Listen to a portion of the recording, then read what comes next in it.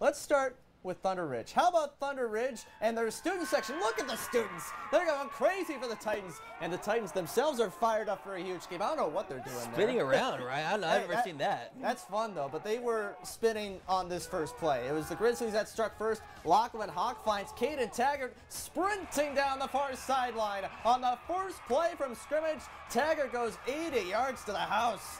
Grizzlies missed the extra point, so they lead at 6-0. Later in the quarter, Skyline's thinking of a 2-score lead, but on the goal line carry, Braun Severia fumbles the ball, and the Titans get the touchback.